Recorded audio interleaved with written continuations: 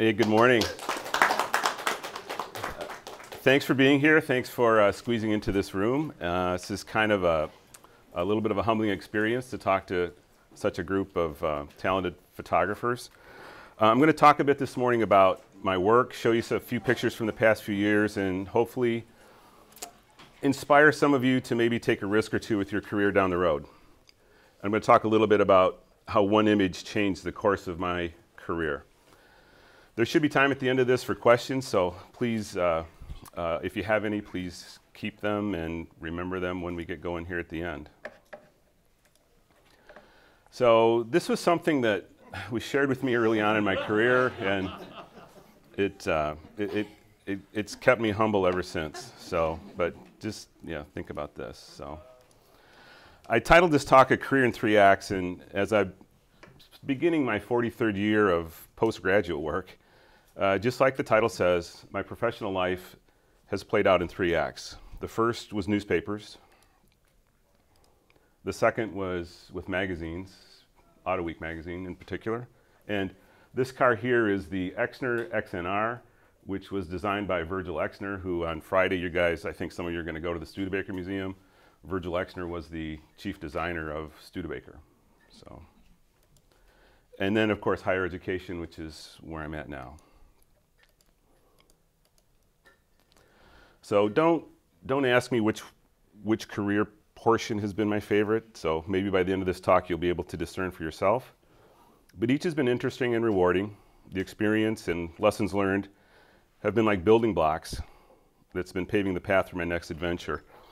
When discussing my career path today, I hope you are encouraged to, at some point in your career, if given the opportunity, to step out of your comfort zone and take a managerial role where your visual literacy can be used to help shape the direction of your college or university. Visuals will continue to play an increasingly vital role in news, marketing, and information at your school. And unfortunately, many of us know all too well what it's like to work for a visually illiterate boss. I'll talk a little bit more on that later. So like an increasing number of members of this organization, I got my start in photography working in a newspaper. First in college at Central Michigan Life, which after, I graduated in 1980, and I would say that it still remains one of the most professional places I've ever worked. I don't know if that says it's good or bad, I don't know what that is, but. So shooting news, and of course sports in college. And then after graduation, I went to a small weekly newspaper in Michigan's beautiful Thumb area. And yeah, that's what they call it. If you're from Michigan, you carry around a map. So the Thumb area is what they call it. So it's really a gift. So when I left college, I really didn't want to go to a weekly newspaper. I thought I was going to be able to step right into a big city daily. And if you remember in 1980, it was post-Watergate where a big city newspaper really changed the course of the world. And I really wanted some of that. I thought I should be able to walk in and just get a job. But it wasn't to be, and if you look at your history books in 1980, the country was in a pretty good recession. Unemployment at Michigan at that time was 20+%, so just getting a job was lucky. So, but I did get this job at the Advertiser, and we had a few Washington bigwigs come through, and it was fun to be able to photograph this. I don't think I've ever been able to since get a photograph of a president using a 24mm lens, so never gotten that close again. Yeah, so the first and only job I did get was from Caro, and I didn't, like I said, I didn't really want to be there, but it turned out to be exactly what I needed. And starting out early in my career, I was shooting a lot of stuff, and I joined a staff that at the time was the best weekly newspaper in the state. And I was photographing everything: news, features, sports, portraits, 4, 5, 6 assignments a day. The police dispatcher had my home telephone number, and I'd get calls after hours for car accidents and fires, even murders and suicides. And for a small rural area, it really had a lot of spot news. I mean, prisoners escaping, it was just lots of fun. And during that time, I met some amazing people. And despite the long hours, 60, 70 hours a week, I think some people here can relate to that, the low pay, I really loved it. I was learning how to be a photographer, how to adapt to a variety of different professional situations, and I was learning how to communicate with people, which I think is probably the most important thing we do as a photographer. And let me just repeat that. Communication is really key to what we all do. I don't think this is something that can be easily taught, this communication that allows you to really get so close to people, but it's something that can be learned by repeatedly being put into these situations where you use those skills. You need to be able to make people comfortable in front of your camera, and you also need to be able to talk your way into some situations in order to get the picture. And speaking of art, back then I lived for wild art. Now this really isn't a real term, I kind of made this up, but I've always thought about feature photos for newspapers like this as the uncommon view of the commonplace. And the paper loved these kinds of images. Designers love vertical pictures too, by the way. I had to come up with a feature, front page feature, once a week. It wasn't that hard. Drove around a lot, saw a lot of interesting things, and really tried to add humor whenever I could. It was about this time that I started doing some freelance work for the Associated Press. A photographer friend said the AP needed a group of photographers to staff an IndyCar race at Michigan International Speedway. And MIS is about 45 minutes from where I grew up. And I was living much, much further away then. So I thought it'd be a fun time to go home and see my parents and then photograph a big time car race. So I'd been into cars when I was young, did some street racing as a rebellious teenager, and had been to MIS a few times with my dad and uncles. So it seemed like a great idea. So in July of '81, I joined a crew of about a dozen photographers for the first Michigan 500. This was pretty exciting stuff. During the pre-race meeting, rolls of fresh, factory-loaded film were handed out. Not everybody in the room knows fresh, factory-loaded film, but it was a big deal because we were bulk loading film back then, to just anything to save money. But so getting factory-loaded film and be able to open those boxes and load your cameras, it was really pretty special. Also at that meeting, two-way radios were handed out, and the AP photo editor said when you exposed your film, if there was something that happening, there was going to be a couple of guys on bikes that would drive by and pick up your film and bring it back to the darkroom, which was set up in a trailer in the infield. So as a rookie, I didn't get a very glamorous assignment that first weekend. I was sent out to try to talk my way on top of an RV in turn 3. And if there was a crash, to shoot it, and if any other newspapery features, to shoot those too, but don't waste film. Don't take selfies. Don't ship anything that wasn't going to be in a newspaper. And the last thing that I was told was, don't waste film. So a van took me out to the turn. I talked my way up on top of this RV, had a couple of beers with these guys. I agreed to make a picture of them, and had a great time, and thought it was really going to be, you know, I was waiting for the race to start. And then it started raining. And it rained, and it rained. And it rained some more until they postponed the race until the next Saturday. So not knowing it at the time, but that July thunderstorm was probably one of the biggest breaks in my career. More than half of the AP crew that were there for the first weekend couldn't make it for the second weekend. And they needed somebody to go on top of the press box to cover a situation like this in case it happened, because the previous May in Indianapolis there was a pit fire and the AP didn't get any photos. They didn't have a vantage point looking down on the pit area. So I climbed to the top of the press box, and they had this 800mm lens that was a Canon lens that had been converted to a Nikon mount, and it had a little telescoping, like focusing wheel on the side of it. The thing looked like it was built by Frankenstein. So on lap 30, a fire did break out, and this is a safety worker that's dousing the flames on driver Herm Johnson. And if you go back, we'll go back to this slide. That's the hero image there is frame 33. So I was about 3/4 of a second from running out of film. Luck was on my side that day. So because this race is being run on a Saturday afternoon on East Coast time, the photo of Johnson was used in the next day in Sunday papers across the country, including A1 of the Detroit Free Press with a byline, which was unusual back in the day, and even a little bit bigger in the Sunday Detroit News on section A1 of the sports section. both those newspapers had photographers there. So it was always fun when you worked for the AP, when you were getting a picture placement like that over the staff people who were there. Also, just to give you a little perspective of the time, the Detroit News was over 300 pages that Sunday. Talk about hitting a thud when it hit your porch. So the weekly play report, which was a scorecard the AP kept to see where the images were used, it showed that every AP member that had a Sunday paper used this picture. That didn't happen very often back in the days when AP and UPI were battling it out. They called that a home run, and it got the attention of photo editors in New York. And so with one image, I became a racing photographer. And it eventually opened a few other doors as well.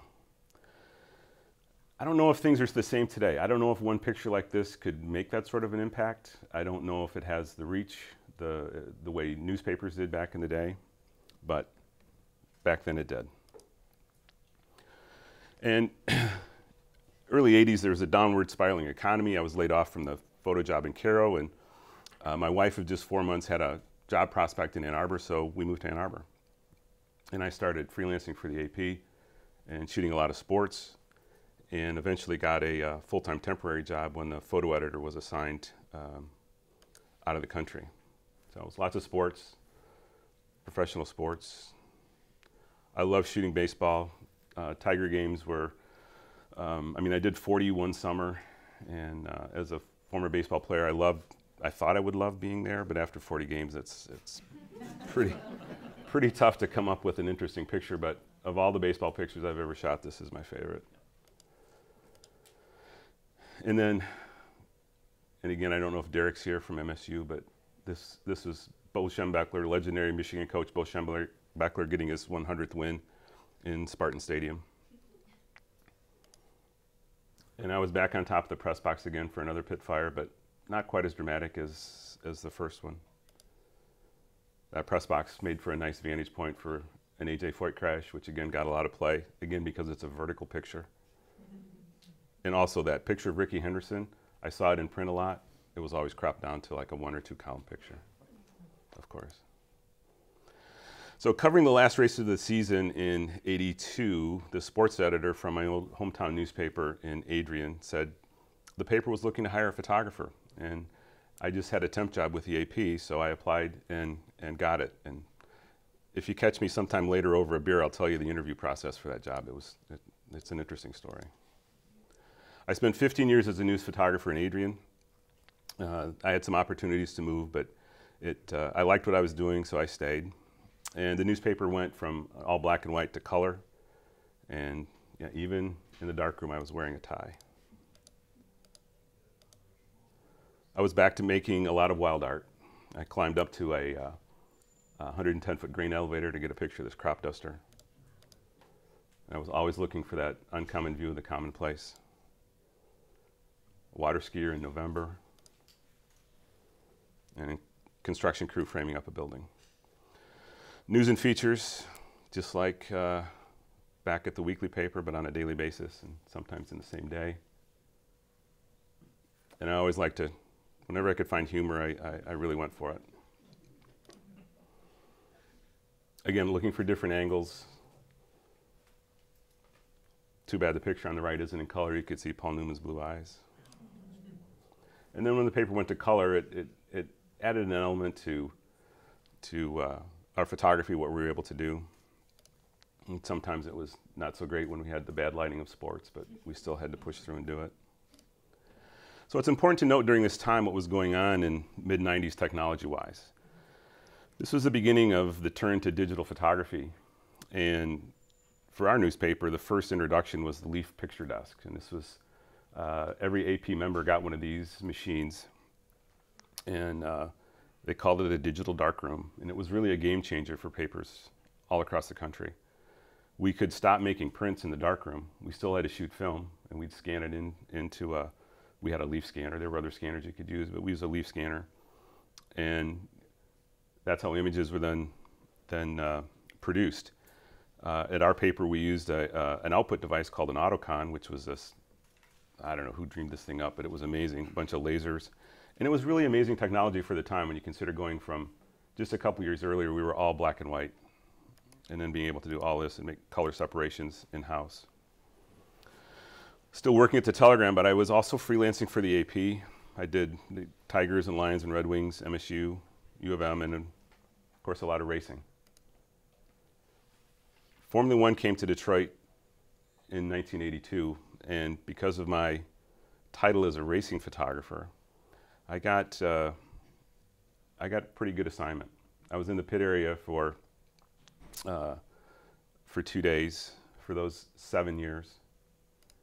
And then I was in this tower on turn 1, looking down that straightaway right next to the Detroit River to frame it with the Renaissance Center in the background. These were really long, hard days, but I really loved it. And for whatever reason, in the mid-90s, the newspaper publisher saw something in me that I don't know that I really saw in myself at the time. And he told me that he saw the way I adapted to the quickly changing technology, how I dealt with people in the newsroom, how I dealt with people in the community, and how the people on the staff listened to me. And he said, you know, I want you to become the editor. The photography, color photography was playing a larger role in the newspaper, and I was having a impact on that and selecting pictures and shooting a lot of the pictures. And he saw how the circulation would jump anytime we had a good, bright color photo on top of the front page. So the longtime editor left, and the publisher said, the job's yours. And he said, I know I could do it, but I sure wasn't sure. I mean, this was a daily newspaper, and I really loved being a photographer. So I was stunned, certainly flattered, and quite a bit scared. Running a daily newspaper is way, way different than being a photographer at a daily newspaper. It's a huge difference in responsibility, in stress, in headaches, and calls at home at night from people whose children's names were misspelled in the honor roll. You know, all sorts of fun stuff. Plus I had to manage a staff of 20 plus people. So after a few days, I came back to him and I said, I'd take it if I could get some training. He said, no problem. So I went to the Poynter Institute in Florida for a few classes and the Medill School of Journalism at Northwestern. So looking back on this, I really wasn't seeking the editor's job because writers ruled the world back then. They became editors, not photographers. And it really wasn't common for a photographer to sort of move up the ladder in the newspaper world. But a couple of things were in play here. And it almost seems laughable, but I wore a tie every day to work. For whatever reason, that kind of sent a message, at least to the publisher. If you notice, I mean, here I'm wearing a tie, and you go back a few pictures. Even the first one that showed, I was shooting a soccer game, you know, outdoors in the rain, and I had a tie on. I look back on that, I go, oh, what was I doing? But and the technology was really changing rapidly, and I was staying ahead of that. You know, we talked about, it got to a point where we were talking more about computers than we were talking about cameras, which was, you know, kind of interesting. And the publisher thought that I was really somebody that could move the paper into the future. So, and one of the things I think that happened was in the early 80s, I went to a National Press Photographers flying short course. And one of the photographers who was there said, you know, you guys got to get out of the darkroom. You need to get in the newsroom. That's where the decisions are being made. Get into the newsroom. So, and I did that. One of the first things I did when I got to Adrian, I said, can I get a desk in the newsroom? And they said, sure. So I settled into running a newspaper. I still shot a few sporting events, and I was able to lead the paper through another technology change, which was the digital camera. And yeah, we bought a couple of those DSC Kodak things that were, you look back on it today, you go, how'd this ever work? They were $17,000 a piece back then. And we were spending about $50,000 a year on film in chemistry. That's about $100,000 in today's money for inflation. So if you think about, you know, a couple of digital cameras, that erases your film and chemistry costs. And one of the first things I learned as a newspaper editor was learning how to read a spreadsheet, because some of my bonus money was attached to making sure that spreadsheet balanced at the end of the year. So I edited a newspaper about 5 years. I worked to redesign the paper, and it won several Society of News Design Awards for a paper our size. And this here is actually a picture of the first press run of that redesign. So then in December of '99, I had 2 weeks of vacation that I was going to lose if I didn't take it. And I'm sitting at home, nothing to do, and I see automotive news there. My wife worked for a research group with the automotive industry. I pick it up. There's an advertisement for they needed a managing editor at Auto Week magazine. And I had been a reader of Auto Week for quite a while, and I loved it.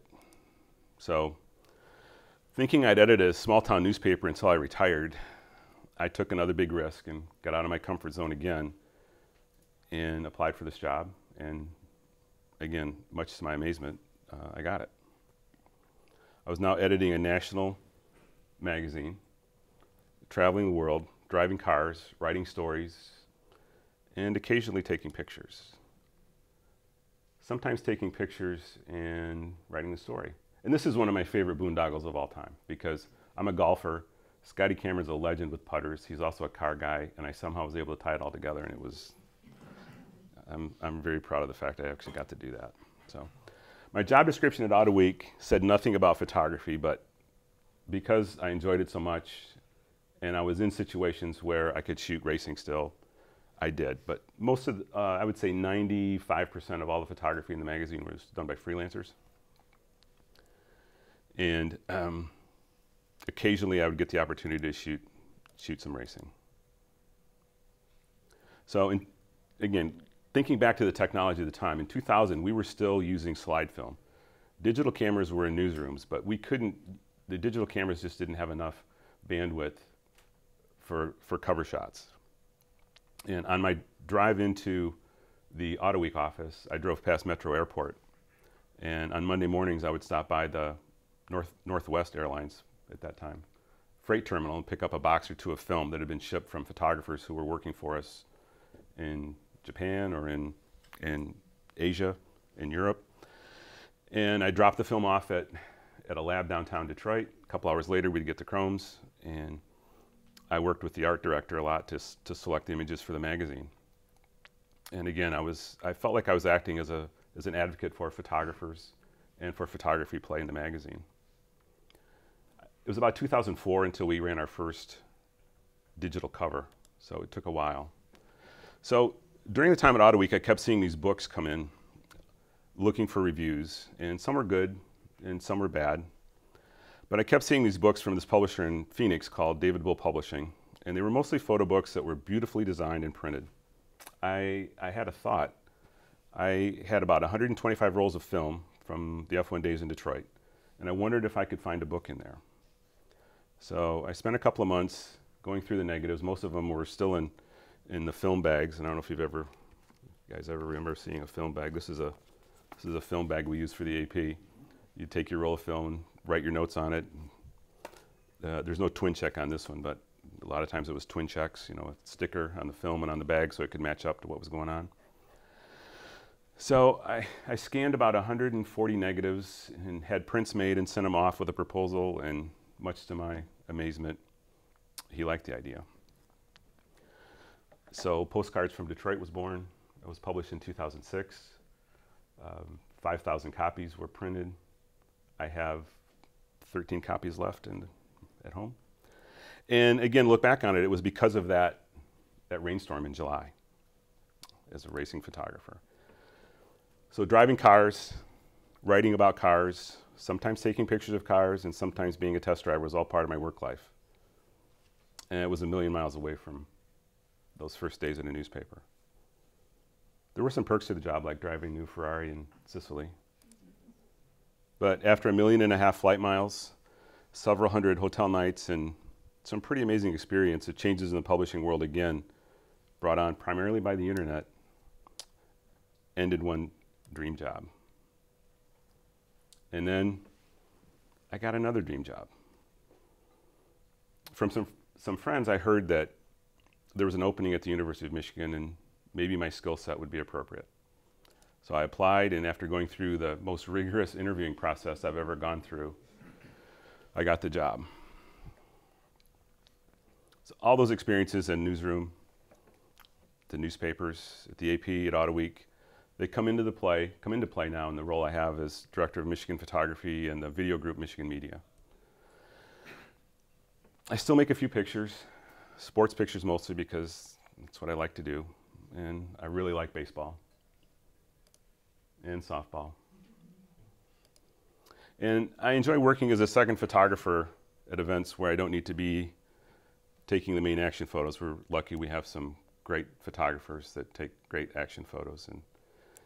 But it's fun to sort of be on the periphery and try to find these little quiet moments. And you know, it's very easy to get cynical about big-time college athletics, but there are some really special moments if you're around and you're patient.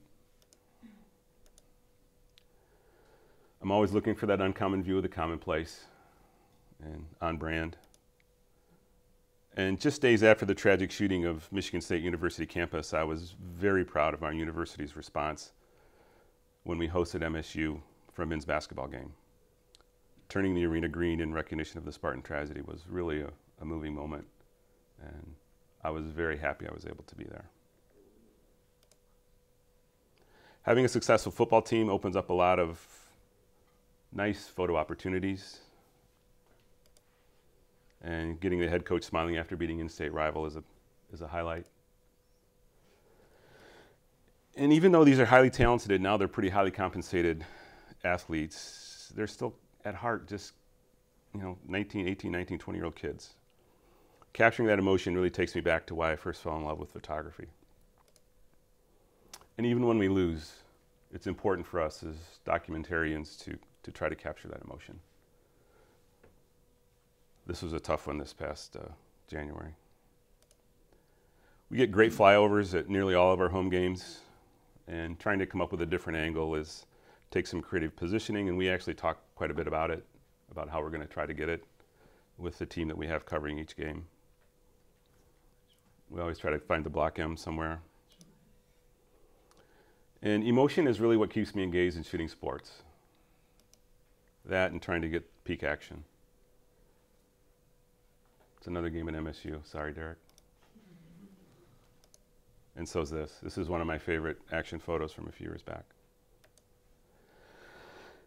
And the crowd storming the field after beating Ohio State for the first time in many years is another highlight of my time at Michigan.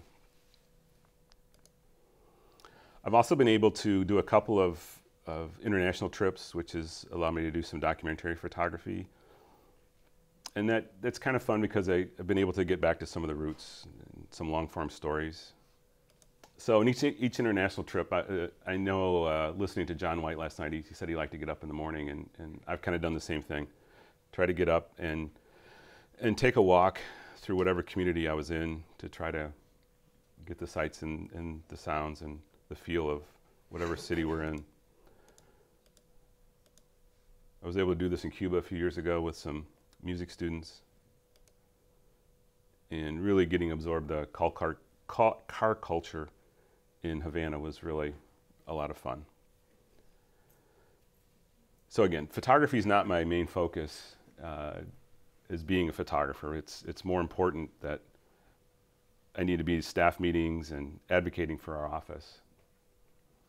It's still fun though. I've also tried to keep up with technology. We started doing some drone photography prior to the pandemic, and was able to do quite a bit of that, so that's been a lot of fun to learn. And then it does really look like a big house from the drone from a couple years ago.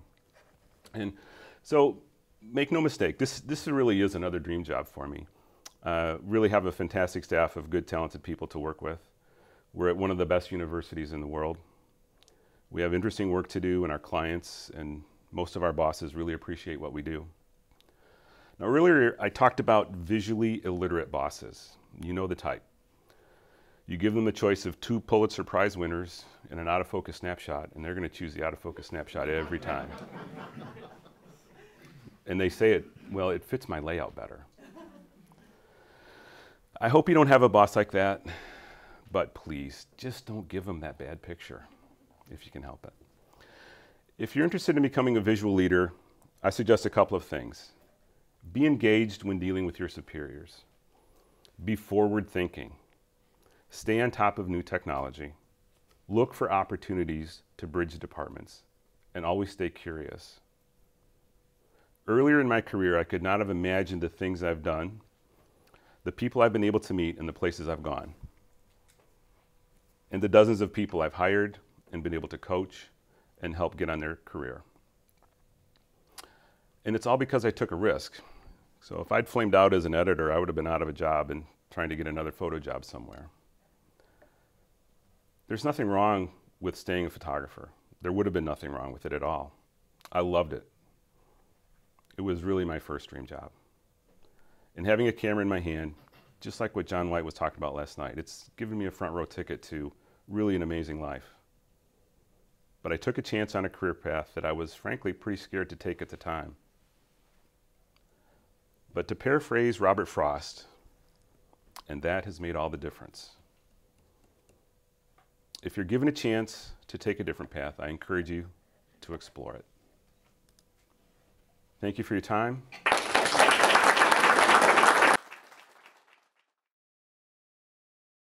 That's a very tough situation to be in if you can't see what the next steps are. And I know that a lot of organizations, at U of M, they do try to say, look at what a career path might look like. What are your goals? That's what we're supposed to do as managers when we do reviews, is to say what's next for you. And a lot of times it's not in that department anymore. It would be moving on to something else. Because again, if you're in a photo department, you need photographers. So what happens if you want, the next advancement would be out of the office, essentially. So that's a very difficult situation, especially in positions like this. And yeah, I don't know what to tell you other than to go in and look at what other possibilities, what jobs you'd like to have. And maybe it's not being a photographer. I don't know. Yeah, that's part of it. You do move up with responsibility. You go from senior photographer to assistant director of photography, and then hopefully director. You could also move into a marketing position. My job is actually, at the university, is actually a marketing job. So, and our office is part of the marketing department at the University of Michigan. I don't know, some are in news and information, but we're in marketing. So if there would be possibilities to move up in marketing because of that, but the job would not be necessarily all be about photography. It would be another path. That was the hardest part about moving up when I was at the newspaper. But one of the nice things when you're a boss, you can do what you want. Right? It just means, when I was taking pictures at the newspaper, it would be after working a 60-hour week, and then I would say, well, I'll shoot the college football game on Saturday, or I'll go to the race and I'll work the weekend. And you have to have, for me, I had to have a very understanding wife who knew that I needed that kind of creative outlet, and I needed to do that. And the job that I'm in now, the previous person was not a photographer who had it. She was an administrator. And so when I came in, I just said that I wanted to try to integrate myself into the team that was there, the photography team. And I needed to do it too. For myself, I needed to do it. And the other nice thing is that the way we're a chargeback unit, so if I'm doing a photo job, then the income is not, it's like overtime. I don't get paid overtime, but if we have to bring in another photographer, then they would have overtime, or the scheduling wise. So part of it initially for me was looking out for the office. I could say that, and it was true. I could tell my bosses that, but the bottom line is I enjoy it, and I didn't want to give it up completely. So, but having said that, I don't want to do it day in and day out. That's in my rearview mirror. Yeah, the number one thing that and I had this in the talk, and for some reason I kind of skipped over it, but everybody here, one of the biggest things about being a leader is making decisions and being able to make a decision. And as photographers, you're making dozens of decisions every day, and you're doing it under pressure. And that's what leaders have to do. The worst boss in the world is somebody that just kind of hems and haws and doesn't give you an answer.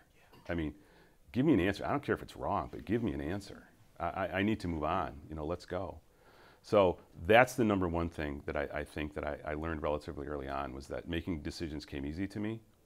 And if I messed it up, if it was the wrong decision, it came back to me, and then I made the right one after that. So I wasn't afraid of failing, and I think part of that was having the support of a boss who, you know, I didn't think I belonged in the job anyway. So if I mess it up, it's not on me, it's on him.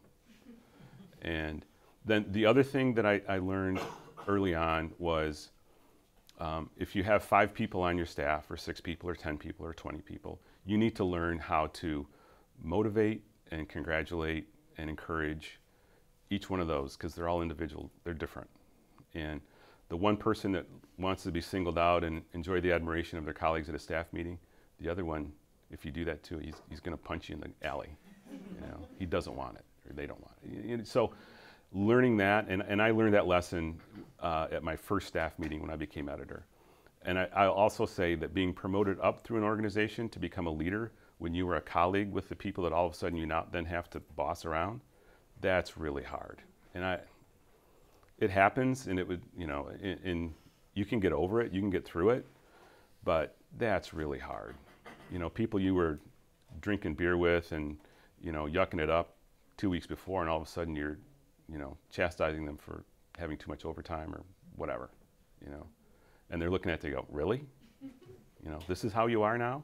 It's like, well, yeah, this is how I got to be. So, yeah. But I do think being a photographer is great training ground, because again, you're making a lot of decisions. A lot of them are unconscious, but you've got to make them like right now. Data. Yeah, we just added a staff photographer in the spring, Aaron Kirkland, right here. And that was based on data. It was based on the number of assignments. It was based on the hours of overtime that the other 4 photographers were working, and how it was going to kill them if we didn't bring some other people in. That was the biggest thing. And again, as being a chargeback unit, you can see the revenue. It was very easy to figure it out. And also there comes a time, and again, you don't have to be a great math major to figure this out, but if you have X amount of people that can only do X amount of work and make so much money, if you had another person, you can make even more. So, and I presented those facts, and it finally happened. I mean, again, the university bureaucracy took a while. It took about 6 months longer than we wanted, but it eventually happened. Yes, a little bit. I wrote, for about 12 years, I did a picture story a week. So, and I wrote all the copy for that. And my journalism training started out, I was a sports writer, and I wrote sports in college as well as took pictures. So I had that background. And I could write complete sentences with right punctuation. So a lot of photographers can't do that, unfortunately.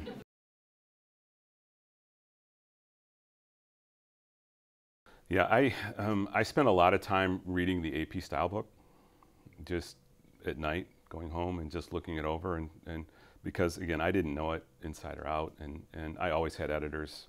When I was a photographer, there was a copy editor and a production editor that was, you know, looking at things before I made something really stupid mistake in the paper, and that never happened. But you know, early on, I realized that reading and writing were the 2 key elements to any sort of advancement in whatever job you wanted to do. And so, yeah, I spent a lot of time. I mean, I read a lot. I read a lot of different things all the time, and had done a lot of writing, a lot of creative writing in college, and so that was part of it.